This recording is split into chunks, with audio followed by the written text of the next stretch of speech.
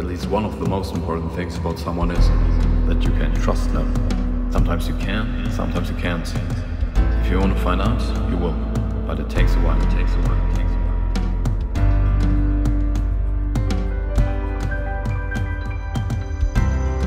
Trust is essential, entertainingness is not. It's a balancing act to be open in life and not let your trust in someone be taken advantage of. Sometimes you meet someone and it's like you've known them your whole life. That's a rare feeling and not to be taken for granted. People you feel very strongly you can trust, just because that feeling in you is so strong it wouldn't fool you, are the people you can build real things with. Friendships, relationships, magic moments of any kind.